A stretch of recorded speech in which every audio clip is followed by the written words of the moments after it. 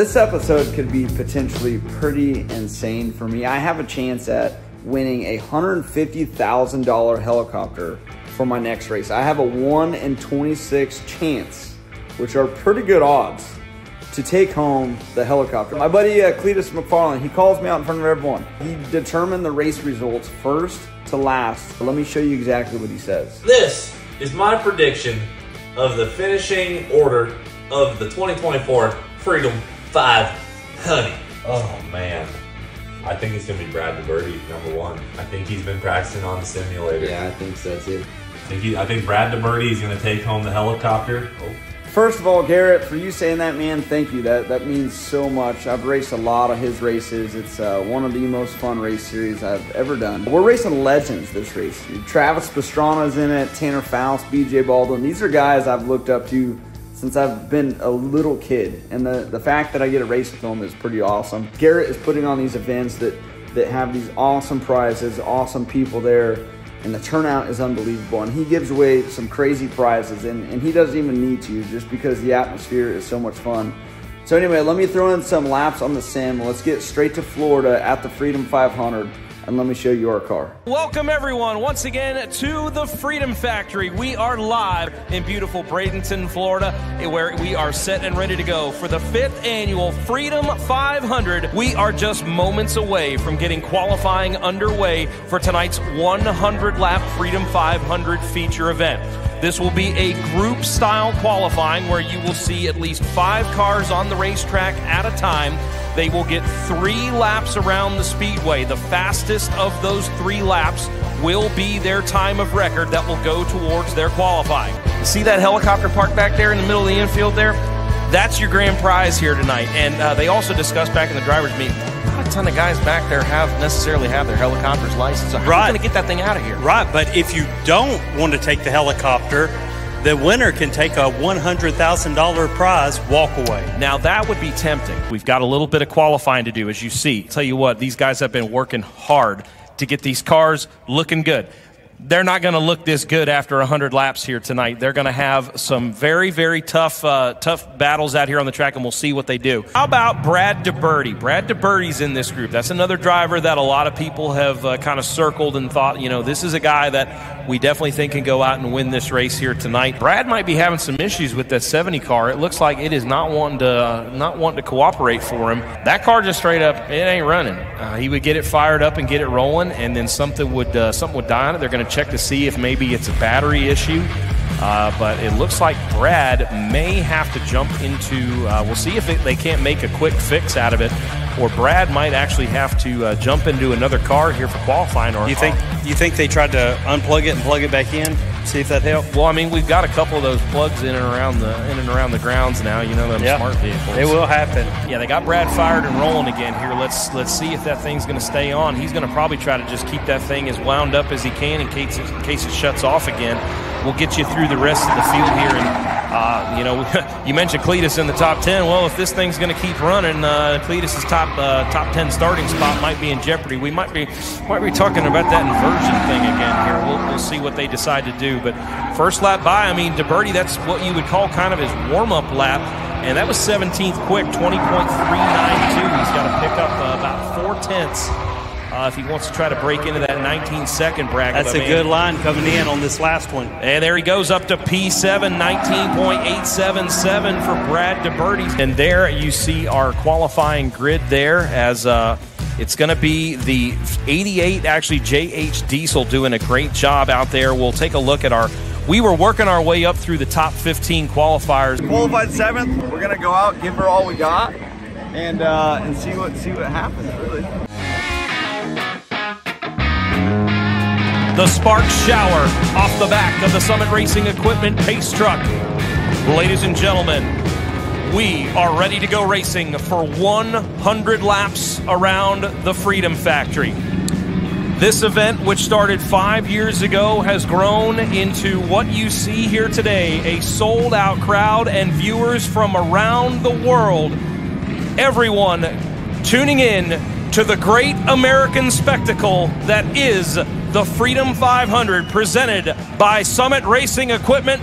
The fans come to their feet. 26 NOS-powered Crown Victorias, ready to go for 100 laps. The green flag is out, and we are underway. Here we go! Down they go into turns 1 and 2 for the first time, and it's J.H. Diesel out in front as the sun sets off in the distance. First 3 cars able to get single file. It's Travis Pastrana on the outside of the number 34 of Tanner Faust. That's the battle for 4th.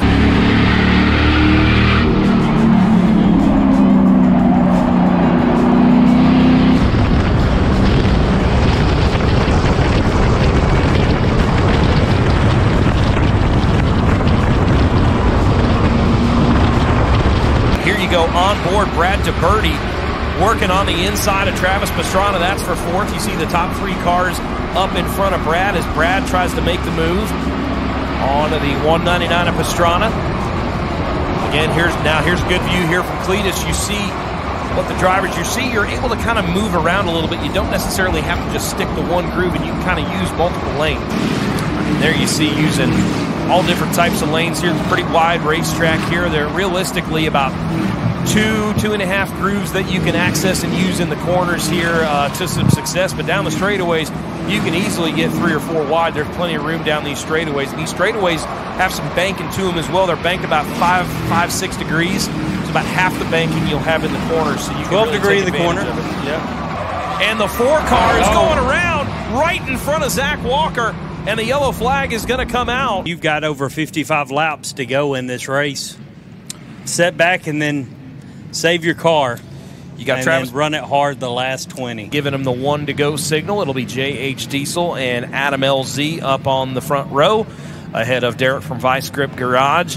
And you're going to have Brad DeBerti there on the outside of row number 2 ahead of Travis Pastrana and Brent from PFI Speed.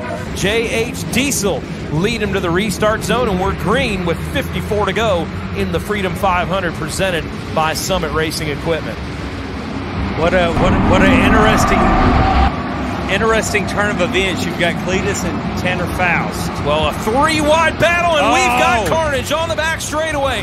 We are beating and banging, and we're still wrecking. We're sideways. All the way down into turn 3. This We're could going to be stay the big green. one. Still battling we're not on as the staying yellow green. comes out. Brad DeBerti in the 70 looks like he may have got the worst of that. That front bumper is all tore up, and that right front is broke. Unbelievable turn of events there. You saw they went 3 wide down through turns 1 and 2 and just simply ran out of real estate coming out of turn number 2.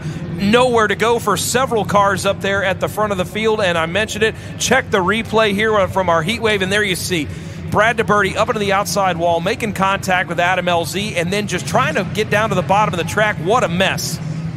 So 2 cars getting worked on down here in the pits, 3 cars getting worked on down here in the pits. We're pulling the whole front end off of DeBerti's car. Kind of my fault, kind of not. I went 3 wide, and I should have just probably waited, but I don't think Adam seen me, and I just got shipped right into the wall, busted the whole front of my car. I'm just sick right now, sick. It's the most expensive prize I could have ever won. I had the car to win. I should have just been maybe a little more patient.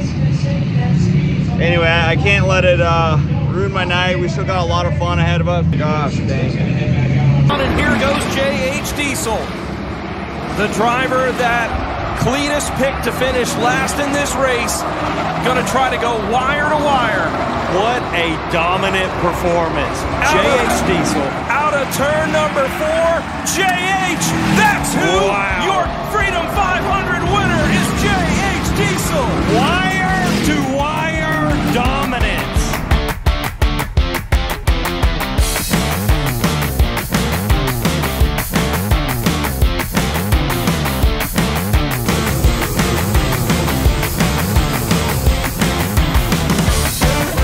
Good job, J.H. You deserved every lap of that, dude. Congrats. Holy cow. Dad, look at this. Oh, God. That's the end result. Oh, my gosh. That's a full-on pinch. Wow. Camper gang, baby. I thought maybe you just got a flat tire. Gosh, Dad. What a bummer. Hey, we still, I mean, come on. I mean, this does suck. But you got to admit, that was unbelievably fun. That was so much fun. I'm stoked JH got the heli. Garrett, thank you so much for allowing us to even be a part of this, and the whole team. This is the most fun event I've ever been to. We could have had the heli. It's sitting right there, man. But this is what happens. Dang it. So we're going to end this off with Cleet doing a little burnout.